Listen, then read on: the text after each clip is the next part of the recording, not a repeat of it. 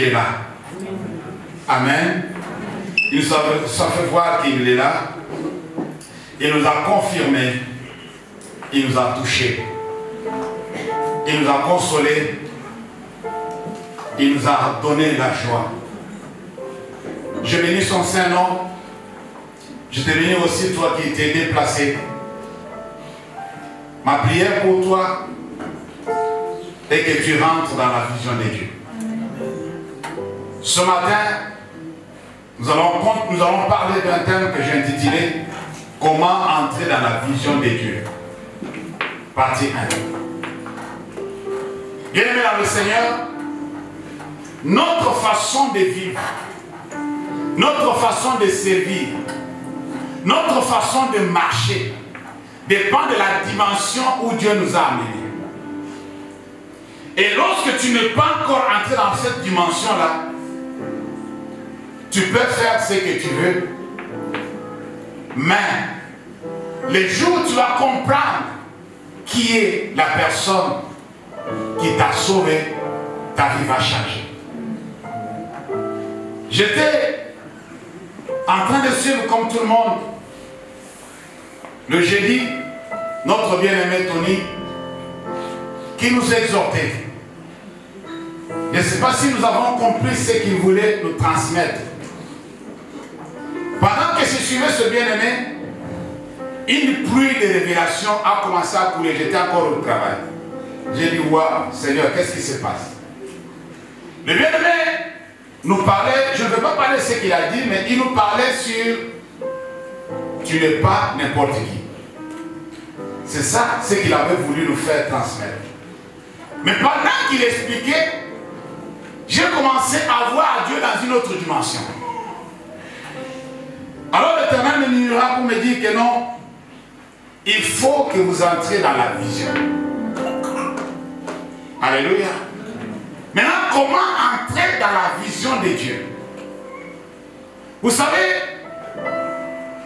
lorsqu'on parle de la vision, je ne veux pas définir la vision, puisque j'ai parcouru le dictionnaire, j'ai vu plusieurs définitions, mais il y a une seule définition qui m'a attiré l'attention.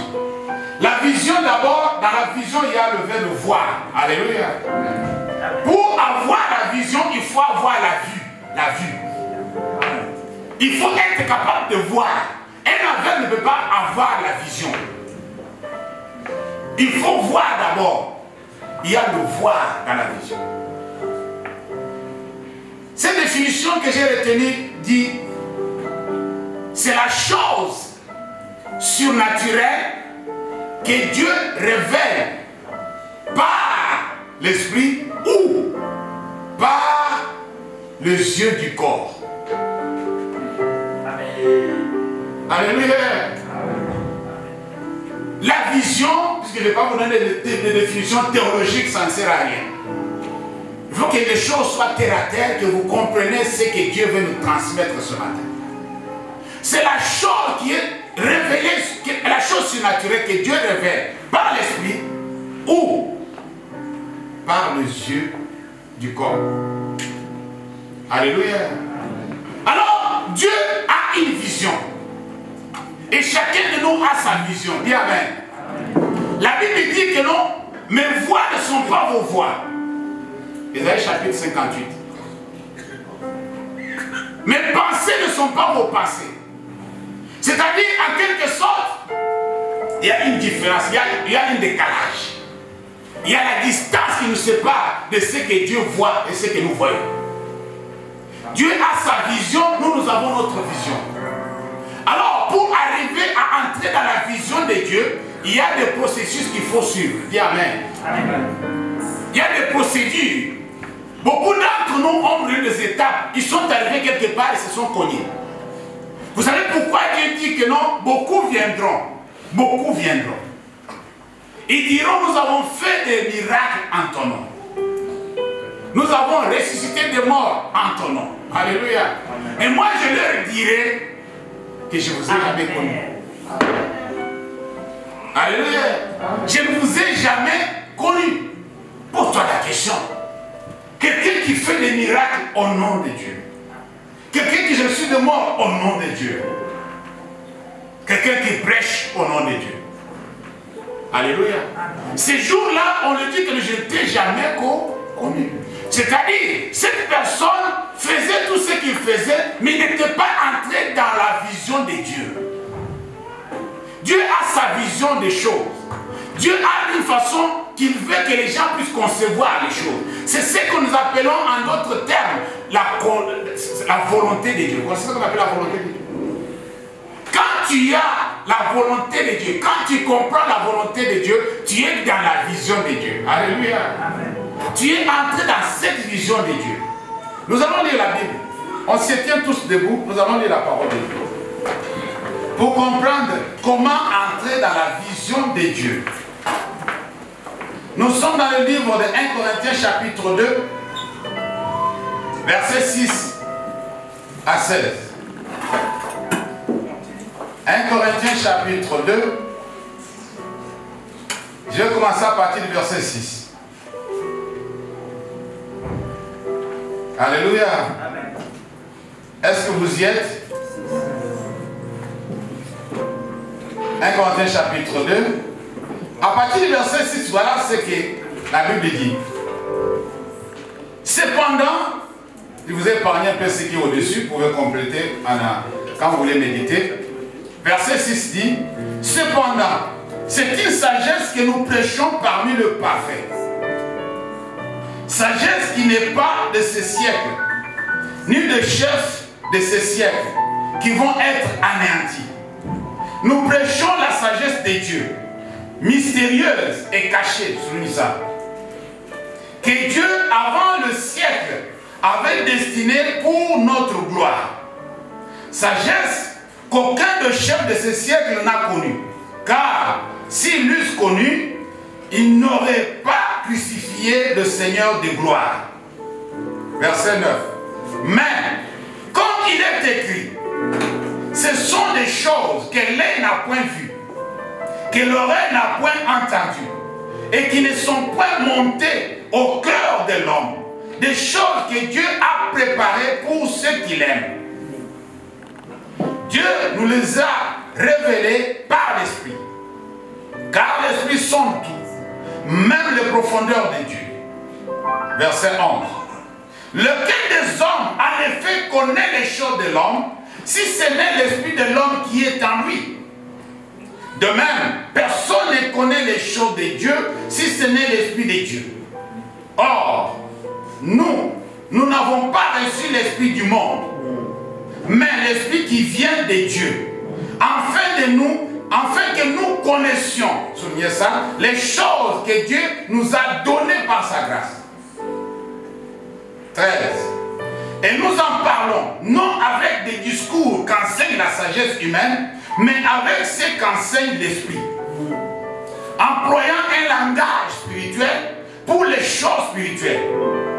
Mais l'homme animal ne reçoit pas les choses de l'Esprit de Dieu, car elles sont une folie pour lui. Et il ne peut le connaître, parce que c'est spirituellement qu'on l'en juge. Voilà. Verset 15. L'homme spirituel, au contraire, juge de tout. Et il n'est lui-même jugé par personne. Dernier verset. Car qui a connu la pensée du Seigneur? Pour l'Esprit. Or, nous avons la pensée de Christ. Parole du Seigneur. Vous pouvez vous asseoir? Merci beaucoup. Nous sommes en train de vivre une situation exceptionnelle.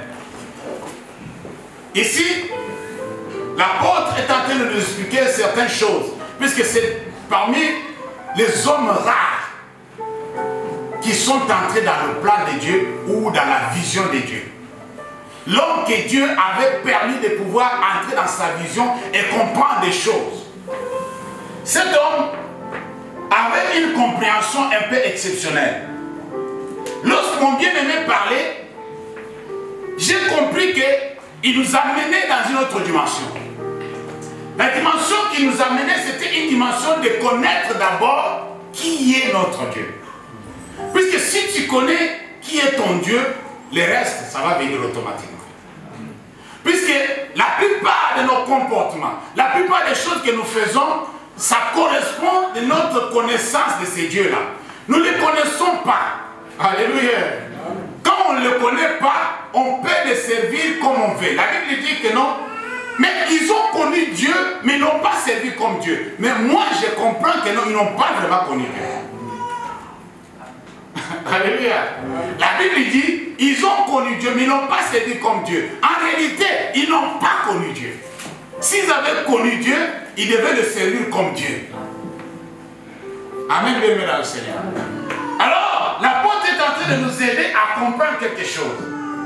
Ici, pour entrer dans la vision, il ne faut pas aller avec nos facultés naturelles. Il dit ceci.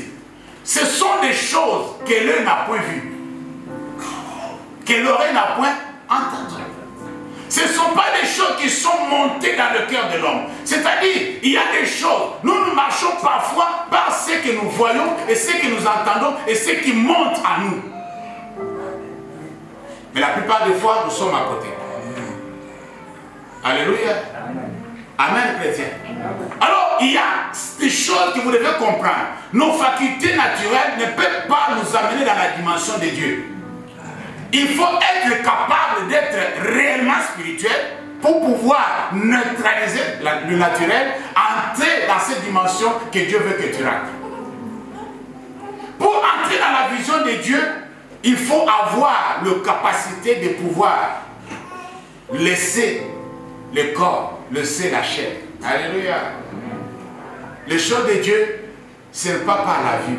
C'est pourquoi la Bible dit, nous marchons par la foi. Alléluia. Amen, chrétien. C'est le premier point. Pour entrer dans la vision de Dieu, on rentre par la foi. C'est le premier point. Soulignez ça. Que nous avons traité aujourd'hui. On rentre par la foi. Le problème est que l'homme naturel commence à fouiller dans ce qu'il connaît, dans sa philosophie, dans sa science, pour pouvoir connaître qui est Dieu. Non, tu vas passer à côté. C'est que l'apôtre est en train de dire. Ce n'est pas la sagesse de ce monde. Ce n'est pas la sagesse des gens de ce monde ou de ce siècle. Non. S'ils avaient eu cette sagesse-là, ils n'allaient pas crucifier Jésus. Comme ils étaient ignorants de ce qui s'est passé, comme ils n'étaient pas assez spirituels pour comprendre le plan de Dieu, pour entrer dans la vision de Dieu, ils ont passé à côté. Alléluia. Ils ont crucifié le roi de gloire. Alors aujourd'hui, Dieu veut que toi et moi, nous rentrons dans sa vision. Pour entrer dans sa vision, nous allons commencer par le commencement. Alléluia. Amen, chrétien. Alors, l'apôtre est en train d'expliquer. Il dit que non, d'abord ces choses ont été d'abord révélées. C'est quelque chose qui est révélé, c'est quelque chose qui était caché. Alléluia. D'abord, c'était caché d'abord. À ce siècle, aux grands de ce monde, c'était caché. Aux gens de cette époque-là, c'était caché. Alors, il est arrivé un moment où Dieu a voulu, il a trouvé bon de pouvoir le révéler. Alléluia. Alors, ça commence par la révélation. C'est ce processus-là, chacun nous doit comprendre. Alors, la première des choses, ça a été déjà révélé. La révélation. Et la personne qui a reçu la révélation doit maintenant communiquer la révélation. Pour communiquer la révélation, il faut maintenant qu'il soit inspiré. Je vais me faire comprendre. Alors, après avoir été inspiré, tu peux transmettre. Alléluia. Et quand tu transmets, la personne qui reçoit, il doit être illuminé. Amen.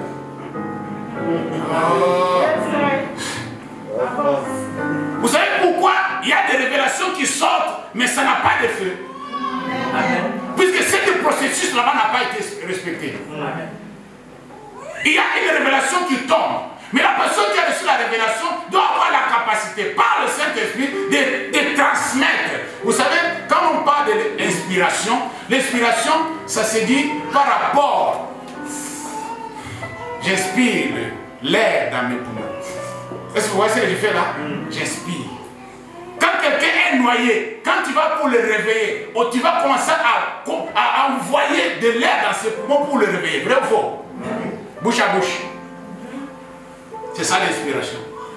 Et quand Dieu a créé l'homme, il ne s'est pas arrêté là. Il a cherché un peu à communiquer.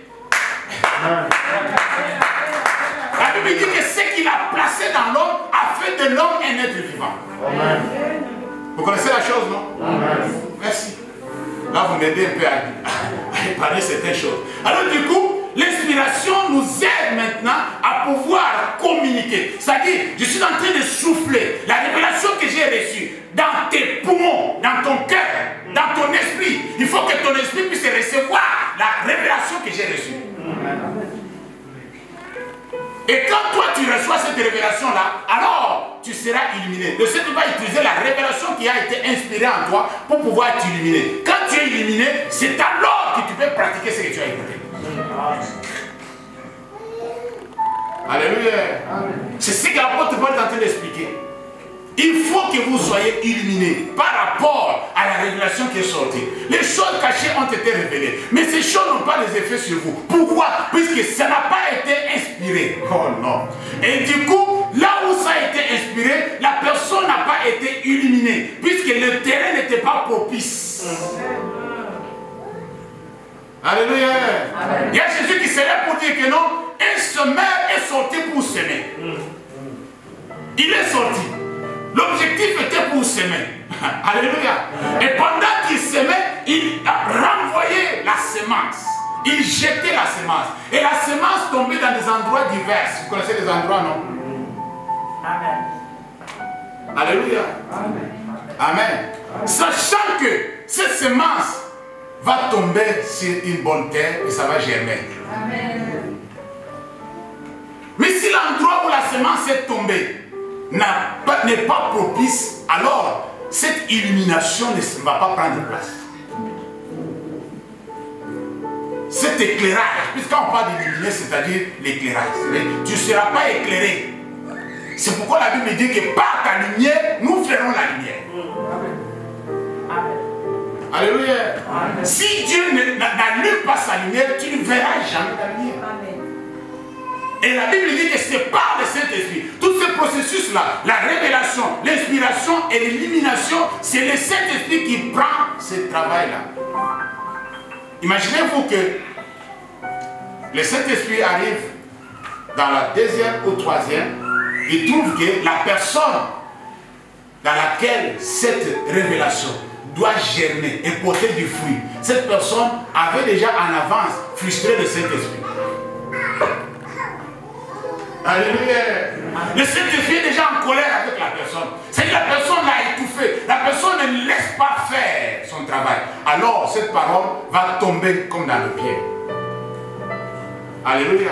Comme dans des épines. Il y a beaucoup de soucis. Il y a beaucoup de problèmes. Alors du coup, ça ne va pas produire de fruits. Amen. Ça ne va pas donner. La Bible dit que ce sont des choses qui ne sont pas montées dans le cœur de l'homme. C'est-à-dire l'homme n'a pas médité ça. L'homme n'a pas étudié ça. Ce n'est pas de la science. Ce n'est pas de la philosophie. Ce n'est pas quelque chose que tu as étudié quelque part. Non. La chose est venue d'elle-même. C'est Dieu qui a choisi de pouvoir te donner la chose. La révélation est venue de Dieu par le Saint-Esprit. Alléluia. Amen. Et nous commençons maintenant, l'apôtre Paul dit que non, quand nous recevons des choses comme ça, on ne les transmet pas avec un langage humain. Alléluia. On ne les transmet pas avec un langage. C'est pourquoi beaucoup de gens ne comprennent pas, puisqu'ils sont tellement naturels, ils sont tellement charnels, ils sont tellement animaux qu'ils ne peuvent pas comprendre les choses de l'esprit. Puisque le langage aussi est différent. Je peux dire Dieu est grand. Mais il y a celui qui va écouter ça différemment. Amen. Alléluia. C'est une phrase que nous sommes habitués. Dieu est grand. Mais ça va sonner chez quelqu'un d'autre et dire que non, ce qu'il vient de dire là, c'est pas comme ça on le dit. J'ai écouté ça d'une autre façon. Alléluia. Pour voir la grandeur de Dieu, tu dois être dans la vision de Dieu. Pour voir ce que Dieu est pour toi et ce que Dieu a fait de toi, il faut rentrer dans la vision de Dieu. C'est comme nous sommes en train de prendre le temps pour expliquer comment nous pouvons rentrer dans cette vision. Comment nous pouvons voir les choses comme Dieu le voit. Alléluia. Dieu a sa façon de voir. Et nous avons notre façon de voir. Puisque Dieu voit, que ce soit physiquement, que ce soit spirituellement, Dieu voit. Mais il arrive que nous, les humains, on voit que physiquement, spirituellement, on ne voit pas. Amen. On est limité. Amen. On est handicapé. Il faut qu'il nous amène maintenant dans cette dimension-là pour pouvoir voir les choses comme il le voit. Comme je vous avais dit la fois dernière, je peux regarder grâce, je le vois, elle est là. Mais la grâce que je vois, ce n'est pas vraiment la grâce qu'elle est. Est-ce que vous avez compris quelque chose? Voilà. Il faut que Dieu me montre la vraie grâce. Et pourquoi il porte ce nom-là? Et c'est un hasard. Alléluia. À quoi consiste sa grâce? Ce sont des choses qu'il faut voir avec l'œil spirituel. Tu ne peux pas voir ça avec l'œil physique. Il dit, avec un langage spirituel, nous cherchons un peu à transmettre. Mais le problème, c'est quoi? L'obstacle se pose au niveau de la communication du Saint-Esprit. Lorsque tu transmets des choses spirituelles, il faut que la personne qui doit recevoir les choses spirituelles puisse aussi être à la hauteur. Qu'il soit aussi dans le même... C'est-à-dire, il faut que le même esprit vous conduise, vous deux. C'est pourquoi nous prenons le temps à demander aux enfants de Dieu. Vous savez, c'est la chose la plus importante qui compte pour Dieu. C'est le Saint-Esprit. Je vous dis la vérité. Il dit, si vous qui êtes méchants, vous savez donner de bonnes choses à vos enfants. Vous avez suivi ce discours-là? Vous savez donner de bonnes choses à vos enfants. Combien plus forte raison votre Père Céleste donnera-t-il? Il n'a pas cité autre chose. Hein? Il n'a pas cité autre chose. Pourquoi il a cité ça en premier? Vous ne vous êtes jamais posé la question. Donnera-t-il le Saint-Esprit à ceux qui lui demandent? Mais toi, tu as beaucoup de choses, beaucoup de risques que tu as toujours demandé à Dieu, mais tu n'as jamais demandé l'Esprit. Jamais. Puisque pour toi, ça ne sert pas. Mais je te dis la vérité. Pour entrer dans la vision de Dieu, il faut avoir le Saint-Esprit en toi. Amen. Alléluia. Amen. Il faut avoir le Saint-Esprit en toi. Il dit, la chose que le monde ne peut pas vous offrir, la chose que même ton pasteur ne peut pas te les donner, même ton bishop, c'est le Saint-Esprit. C'est moi qui donne. C'est moi. Ça, c'est réservé. C'est moi qui décide qui donner. Alléluia. Et cela a été vu aussi précédemment. Nous avons vu que non, quand le Saint-Esprit aussi vient, il choisit, il décide qui donnait quoi. Alléluia. Tu ne peux pas dire que non, pourquoi tu l'as donné ça et moi tu m'as donné ça. Il dit non, c'est moi qui décide, c'est moi qui au commande. Alors Dieu a décidé de me baptiser du Saint-Esprit. Gloire soit rendue à son nom. Amen. Alléluia. Amen. Et quand le Saint-Esprit vient, alors le Saint-Esprit décide quel don il va me donner. Il est porté de beaucoup de dons, nous avons vu. Vrai ou faux? Alors du coup, il décide. Il dit maintenant, qu'est-ce que je peux maintenant donner à cette personne? Qu'est-ce qu'il peut faire? Quel don qui convient à la personne? Avec un langage, pas comme le langage de ce monde, c'est alors que nous pouvons communiquer et voir comment les choses se passent. Rentrons un peu, retournons un peu depuis le commencement. Nous sommes dans Genèse chapitre 1er. Nous sommes dans Genèse chapitre 1er.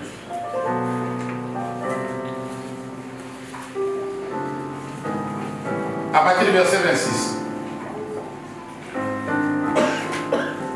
Genèse chapitre 1er, verset 26.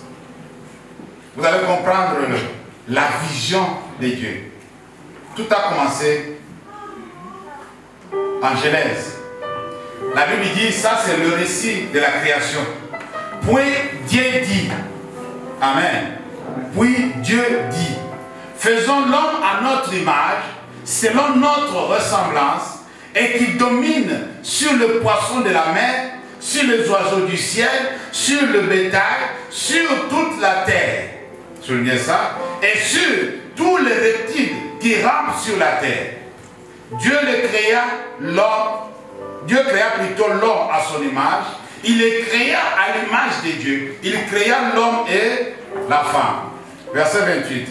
Dieu le bénit Et Dieu leur dit, soyez féconds, multipliez, remplissez la terre et l'assujettissez, et dominez sur les poissons de la mer, sur les oiseaux du ciel et sur tous les animaux qui se mettent sur la terre. Parole du Seigneur.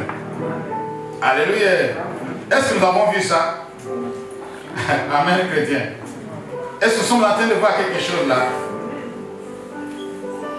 Ici, Dieu est en train de faire quelque chose d'extraordinaire. Faisons l'homme à notre image, selon notre ressemblance.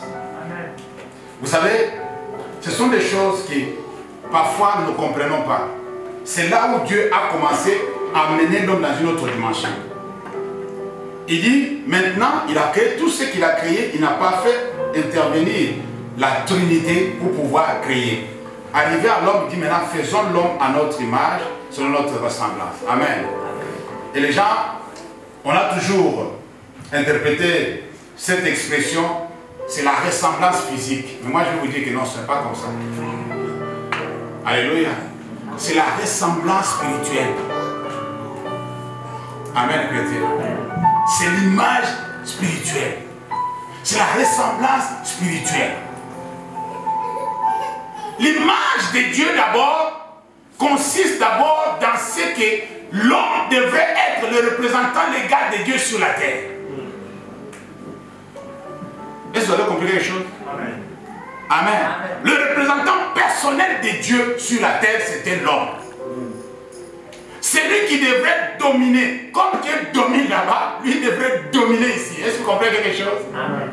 Alors il dit, tu dois dominer. Si tout ce que j'ai créé, tu dois dominer. Alors en même temps, Dieu était en train de faire entrer l'homme dans sa vision. Il lui fait voir que non, vraiment, tu dois rentrer. Et tu dois gouverner ici, comme moi, là-bas c'est moi, ici c'est toi. Alléluia. Amen, Amen chrétien. La ressemblance de Dieu, si nous regardons bien dans d'autres termes, nous regardons bien clair dans ce qu'il dit pour la ressemblance, Dieu se compose à trois. Vrai ou faux? Amen. Dieu le Père, Dieu le Fils, Dieu le Saint-Esprit. Mais il va créer l'homme, l'homme est tripartite. Alléluia. L'homme, il a l'esprit, il a l'âme, il a le corps. À notre ressemblance. Est-ce que vous comprenez ça? C'est-à-dire, Dieu avait, l'homme a renfermé, c'est-à-dire les trois, comme nous disons, les trois en Dieu, mais il y avait aussi les trois dans l'homme. Alléluia. Amen. Les trois dans l'homme, c'est-à-dire l'homme a l'esprit. C'est pourquoi je dis que l'homme c'est un esprit qui habite dans un corps possédant une âme. Amen. Est-ce que vous comprenez ça? L'homme c'est un esprit. C'est un esprit. C'est pourquoi Dieu dit créons l'homme à notre image. Selon notre ressemblance. Donc il devait ressembler à Dieu. Il devait ressembler à Dieu. Dieu, quand il ne parlait pas au singulier, il parlait au pluriel. Il disait que faisons l'homme à notre image. Je ne sais pas si vous comprenez ce que je suis en train de dire. Maintenant, leur image était comment? Dieu le Père, Dieu le Fils, Dieu le Saint-Esprit. Alléluia. Alors, dans l'homme, on trouve ça. On trouve ça dans l'homme. Il lui a donné l'esprit, l'âme et le corps. Amen, chrétien. Amen. Quand l'homme a manqué, puisque Dieu a dit, je vous place dans le jardin, vous allez cultiver le jardin. Amen. Amen. Vous allez l'assujettir, vous allez entretenir. Vous savez, entretenir le jardin, ce n'est pas exploiter le jardin. C'est différent. Alléluia. C'est différent. Si nous avons des problèmes écologiques aujourd'hui, si le monde crie que la terre est en train d'aller, de s'enfoncer dans... Alléluia. La terre ne produit plus. C'est à cause de notre égoïsme, notre cupidité. Nous avons exploité la terre, nous n'avons pas entretenu la terre. Allez au Brésil, vous allez voir Serge. Toute la forêt est exploitée pour des champs. Ils ont arasé toute la forêt d'Amazon pour mettre de champs. Quand est-ce qu'il y aura encore des arbres qui vont pousser là? Quel siècle? Et puis vous allez crier que non, qu'on est en train de mourir. C'est vous. À cause de l'argent, à cause de la cupidité, nous avons exploité la terre, on n'a pas cultivé la terre. Et ça, si vous comprenez. On n'a pas entretenu la terre. Dieu avait déjà parlé depuis longtemps pour que l'homme puisse comprendre et saisir le fait. Alléluia. Dieu donnant à l'homme, depuis le début, il fait entrer l'homme dans sa vision pour lui dire que non, vous allez être fécond et vous allez multiplier. Alléluia. Vous savez, je me pose la question, quand les gens de l'évolution là nous disent que l'homme a évolué, quoi. L'homme a évolué. Mais ils ne disent jamais d'où est venu maintenant le sexe de l'homme. Amen, les chrétiens. D'où est venu le sexe de l'homme? Qui a donné à l'homme cette capacité-là de se multiplier? S'il est le produit de l'évolution. Il a quitté le singe est venu, il est parti. Il faut dire, mais il a quitté les dinosaures est devenu homme. Alléluia. Amen, chrétien. Dieu a donné la capacité à l'homme hors de commun. L'homme est capable de se multiplier. L'homme est capable de faire une famille. Est-ce que vous comprenez ce que je veux dire? Cette capacité-là est exceptionnelle. C'est un miracle. Si vous vous souvenez bien, les jours où Ève a mis au monde, qu'est-ce qu'elle a dit? Allez voir dans ta Bible. Amen. Et allez voir la phrase que Ève a dite lorsqu'elle a donné naissance à Caïn. Amen. J'ai formé un homme par l'œuvre de Dieu. C'est-à-dire, en quelque sorte, je suis devenu Dieu, moi, Ève. Non, vous n'avez pas compris. Alléluia. Dieu a fait l'homme. Mais aujourd'hui, je peux aussi le faire. Amen. Amen, chrétien. C'est un miracle. C'est un miracle. Elle était étonnée de pouvoir aussi faire un être humain. Quelque chose qui était réservé à Dieu. Mais ce pouvoir a été donné à l'homme. C'est-à-dire l'homme doit comprendre d'abord sa position. Sa position. C'est ce que Tony voulait nous faire comprendre. Alléluia. Amen. Tu dois comprendre ta position. Qui es-tu d'abord? Qui es-tu? Quel est le pouvoir que tu as? Puisque ce que tu es n'est pas ce qui est visible. Amen, chrétien. Amen. Ta capacité est renfermée dans ce qui est invisible. Ce que tu es capable de faire, on ne peut pas le voir comme ça l'ennemi. Puisque un jour, on a envoyé l'homme de Dieu pour aller oindre un roi. C'était quelqu'un que Dieu avait donné des capacités à pouvoir diriger son peuple. Est-ce que vous comprenez ça? Alors, des capacités que l'homme avait, que la personne avait, n'étaient pas dans d'autres de ses frères. Lorsque l'homme de Dieu se présentait, il a commencé à voir. Il a dit, ouais, celui-ci c'est le roi de l'Éternel. Dieu dit, non, non, non, c'est pas lui. Alléluia. Il dit, tu n'as pas un autre. Il fait sauter un autre. Il dit, non, c'est pas lui. Il ne faut pas te précipiter, Samuel. Samuel, c'est pas lui. Il dit, mais Seigneur, mais là, tous ces gabarits que je vois, là, tous ces gros bras. Alléluia. Des gaillards que je vois là, quand ils marchent comme ça, comme tu sais que dit, tu vois que non, c'est le président. C'est pas le président qui marche comme ça parmi les autres comme s'il a peur. Non, quand tu marches, puisque moi j'étais vraiment fanatique de CC. Oui, CC, vraiment, moi je l'aimais pour ce qu'il était, quoi. Pas pour ce qu'il faisait, mais pour ce qu'il était. Puisque CC, quand il s'est présenté à l'ONU, tout le monde dit, ouais, la figure là, vraiment. Non, là on est foutu aujourd'hui là. Et quand il commence à parler, il avait aussi la verve. Il avait. Il savait aussi articuler. Est-ce que vous comprenez ce que je dis? J'étais fier de mon président. J'étais fier. Vous voyez, il n'a rien fait pour moi. Alléluia. Du coup, Samuel a commencé à regarder. On nous a mené un à un. Dieu dit, hé Samuel, c'est pas encore la vision d'elle. Ma vision n'est pas encore révélée. Samuel, sois tranquille. Il fait voir l'autre. Seigneur, c'est celui-là. Il dit non, non. Celui-là dit non, non. À la fin, il demande au papa, mais c'est tous tes enfants qui sont là. Il dit non, je me souviens, il y a un petit. Alléluia. Il y a un petit. Le petit n'est pas là. à la maison. Mais il est en brousse, je ne sais pas, il va venir le soir vers la nuit, quelque chose. Il dit, moi je ne quitterai pas ici si je ne vois pas le petit. Est-ce que vous comprenez? Je ne veux pas quitter ici si je ne vois pas le petit. Il est où? Il est en train de paître les troupeaux en brousse. Il dit, va aller le chercher. Vous savez, à cette époque-là, il n'y avait pas de téléphone. Les gars se promenaient dans le terrain. Est-ce que vous comprenez? S'il a pris le nord, s'il a pris le sud, s'il a pris l'est ou l'ouest, on ne sait pas. C'était à côté de leur maison là, en train de perdre des troupeaux, on ne sait pas. Maintenant, les frères devraient sortir et s'éparpiller pour les chercher partout. C'est pas facile. Amen. Il n'y a pas de téléphone pour l'appeler. Tu es de quel côté? Moi, je suis du côté du soir. Je dis, ok, on monte. Moi, je descends. Comme ça, on se croise. Non. Il faut sortir seulement, aller chercher. Amen, chrétien. Oh, souvent, il va de ce côté-là. Allons voir de ce côté-là. Souvent, il va de ce côté-là. Puisque le terrain est vaste. Jusqu'à ce qu'on a récupéré le petit. Pourquoi? Puisque ce que le petit avait correspondait à la vision de Dieu. Dis Amen. Amen.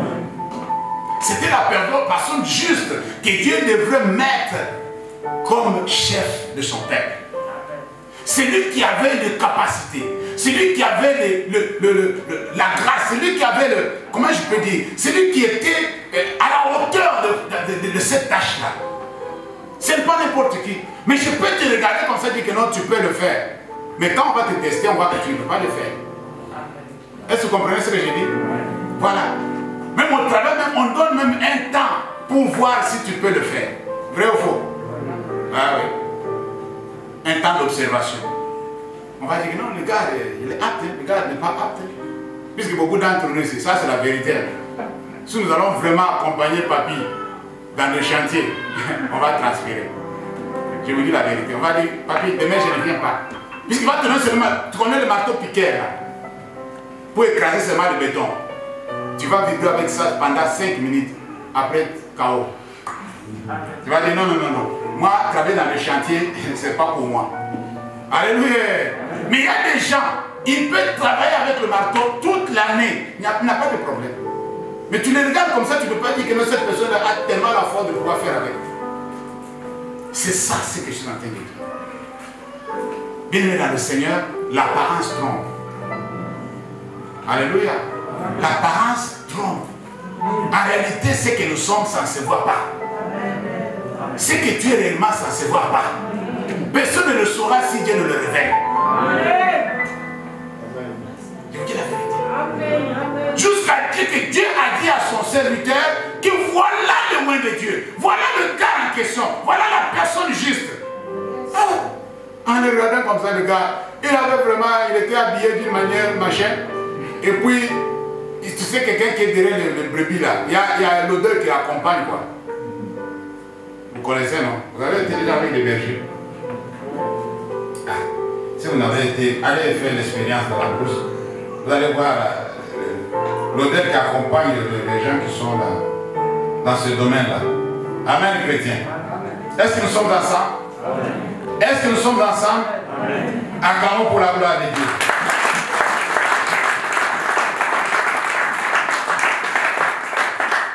Heureusement que j'avais cédé ça en partie, puisque j'ai récupéré les 5 minutes, mais ça n'a pas suffi. Je vais ajouter un peu 10 minutes comme ça. Non, il avait dit qu'il m'a donné 5 minutes, non? Vous étiez témoin avec moi. On va attaquer quand même le point 1 qui est important pour entrer. Comment entrer dans la vision de Dieu? Point 1. Par la foi. Dis Amen. Amen. Jean chapitre 1, verset 12 à 13. Jean chapitre 1, verset 12 à 13. On va s'arrêter là aujourd'hui. Je crois que quand le Seigneur nous donnera encore le temps. Vous connaissez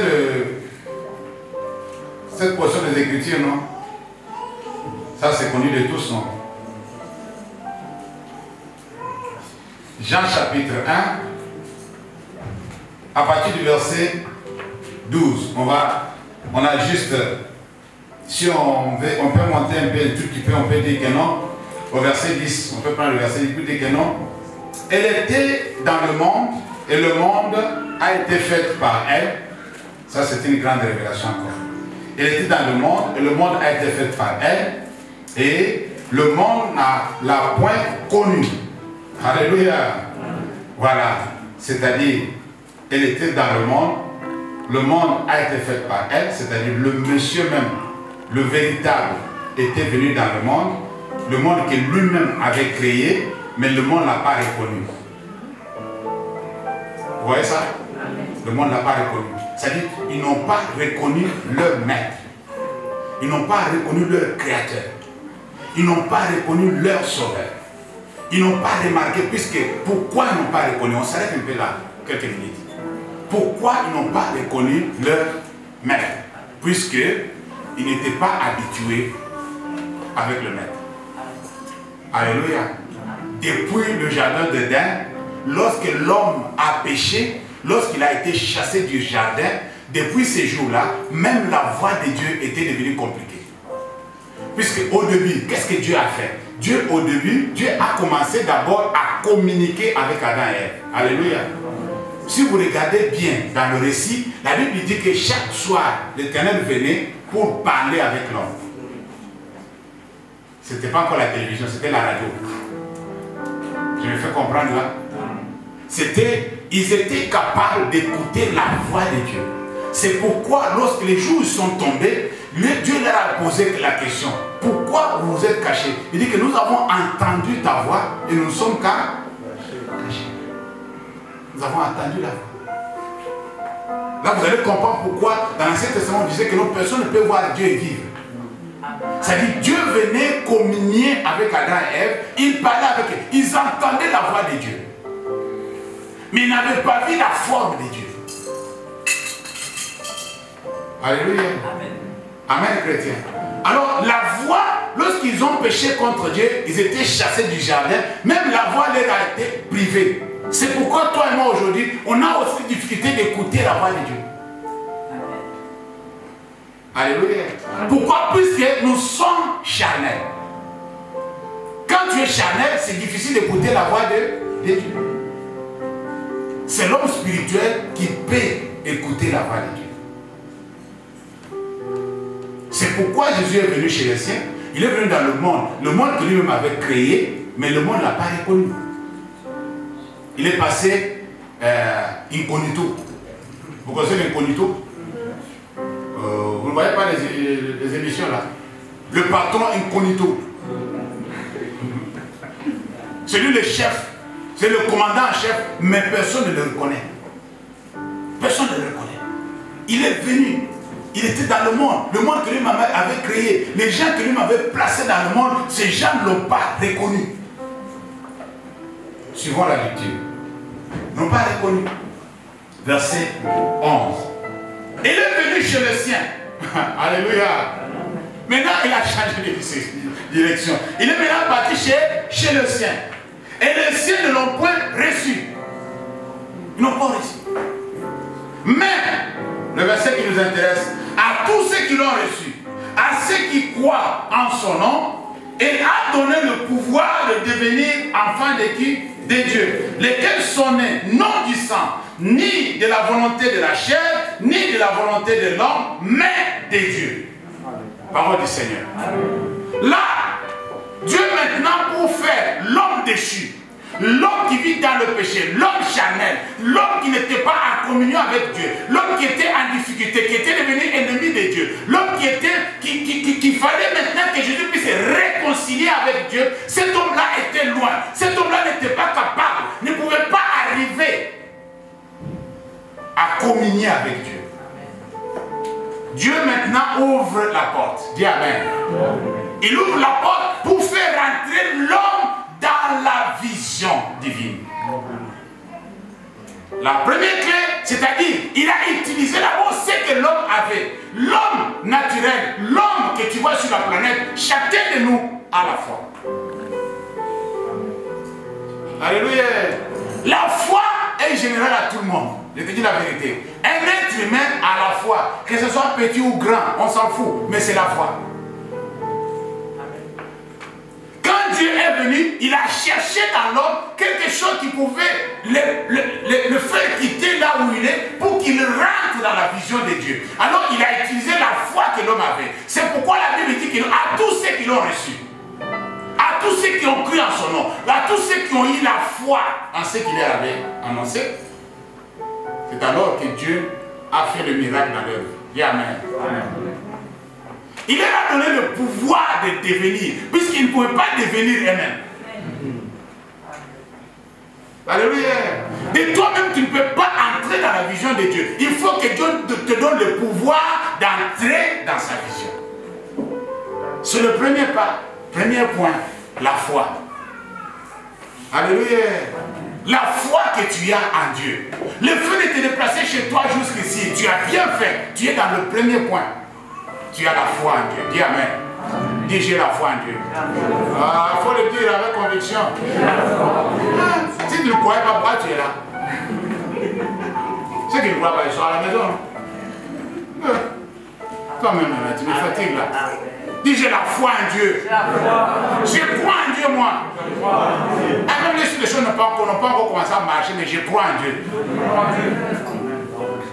Puisque vous savez, la foi, c'est important. Très important. Sans la foi, il est impossible de lui être. Il faut que celui qui s'approche de Dieu croit d'abord qu'il existe. Si tu sais qu'il n'existe pas, si tu ne sais pas qu'il existe, alors rentre à la maison. Comme tu sais qu'il existe, tu es assis là. Alléluia. Amen. Tu es assis là. Crois qu'il existe. La foi, c'est la clé. Jésus, avant de partir, il dit que non, est-ce que quand le Fils de l'homme va revenir, le jour où il va revenir là, puisque nous, on ne connaît pas le jour, hein, on ne connaît pas l'heure, mais il va revenir, il va revenir. Et c'est bientôt, hein, c'est bientôt.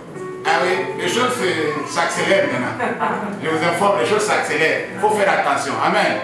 Ah, tu vas sortir comme ça, tu reviens demain, comme cet après-midi, on dit que les gens vont se revoir, on ne se revoit plus. Vous savez comment je viens de dire là. On sort, on dit, pasteur à tout à l'heure, mais il n'y a pas de tout à l'heure. Quand toi tu vas revenir, tu dis que ils ont annulé ou quoi? Non, ils n'ont pas annulé, ils sont partis. Quand toi tu arrives, tu arrives ici tout seul, quoi. Tu vas sur la route, tu vois les gens, tu ne vas pas clair. Tu appelles quelqu'un, le téléphone ne passe pas. Tu arrives ici, tu rentres, hop. Ils ont annulé? Non, ils n'ont pas annulé, ils sont partis. Vous savez ce que je viens de dire là? Ils sont pas puisqu'ils viennent bientôt. Alors Jésus se pose la question de savoir quand le Fils de l'homme viendra, trouvera-t-il la foi sur la terre? C'est la chose qu'il est venu trouver. Est-ce qu'il va encore le trouver? Voilà. Alléluia. C'est la chose qu'il est venu susciter. C'est la chose qu'il est venu exciter. C'est la chose qu'il est venu cultiver. Est-ce que quand il va venir, est-ce qu'il va trouver la chose qu'il était venu cultiver là, en train encore de germer? Alléluia. Ou bien les gens vont maintenant commencer à suivre des docteurs qui prêchent ce qu'ils veulent entendre. Alléluia. Des prophètes qui leur disent de bonnes aventures. Quand tu viens, ils commencent à t'expliquer ta vie. C'est bien de m'expliquer ma vie. Mais après. Alléluia. Il ne suffit pas seulement que je sache ce qu'est ma vie, mais comment trouver la solution? Est-ce que vous comprenez ce que je viens de dire là? Jésus ne disait pas seulement aux gens ce qu'ils étaient, il apportait la solution. Alléluia. Quelqu'un est malade, la maladie vient de quelque part, tu l'expliques tout, c'est bien, il connaît, mais il faut le guérir. Même si tu ne l'as pas expliqué, mais tu l'as guéri seulement, c'est bien même. Est-ce que vous avez compris ce que je viens de dire là? Si tu l'as épargné tous ces détails-là, c'est ta grand-mère, c'est ta maman, c'est ton père, c'est ton grand-père, c'est ton oncle qui est au village là. Tu lui parles tout ça là, tu mets ça à côté. Tu dis, je ne vais pas t'expliquer comment c'est arrivé. Mais maintenant, ce que je vais faire maintenant là, c'est pour te guérir. Alors prends ton démarche. C'est ça. Oh, il est sorcier. Oui, il est sorcier. Mais comment l'enlever la sorcellerie là? C'est bien de savoir. Mais enlever la sorcellerie, on va enlever ça. C'est là où tout le monde bloque. On arrive en Afrique, on dit on va les chasser de la maison. Toi, tu crois chasser les sorciers de la maison, là, c'est la solution, quoi. Alléluia. Il ne fait plus partie de la famille. Non, il doit être dans la famille. Jusqu'à ce qu'on va le délivrer. Dis Amen. Amen. Il reste ici dans la famille. Comme on sait déjà qu'il est sorcier, on va se méfier. Mais il sera délivré. On va faire tout. Alléluia. On va trouver la solution pour qu'il soit libéré de cet esprit-là. Il reste ici avec nous. Il ne va pas sortir de la maison. Est-ce que vous comprenez ce que je veux dire? Voilà. Il ne faut pas le jeter de la maison. Dis non, sors, va, je ne sais pas où. Toi tu penses que la sorcière va partir. Non. Il peut laisser la sorcière dans la maison, il s'en va. Il s'en va. Mais l'esprit continue à manipuler la famille de tous les années. Amen les chrétiens. Alors, ici, nous sommes en train d'aider les enfants de Dieu de connaître, de comprendre que non, entretenir sa foi dans le Seigneur, c'est capital. C'est capital. Amen. C'est capital. Tu dois entretenir ta foi dans le Seigneur. La Bible dit que la foi vient de ce qu'on entend. Amen. Chaque parole que toi tu reçois doit augmenter ta foi. Va t'aider à persévérer avec le Seigneur. Le problème qu'il y a est que à tous ceux qui l'ont reçu, à ceux qui ont cru en son nom, il leur a donné le pouvoir de devenir. C'est-à-dire, ces gens-là sont rentrés dans la vision de Dieu. Dis Amen. C'était le premier pas de rentrer dans la vision de Dieu. On va voir le deuxième point. Qu'est-ce qu'il faut maintenant faire? Par la grâce de Dieu. On se tient tous debout.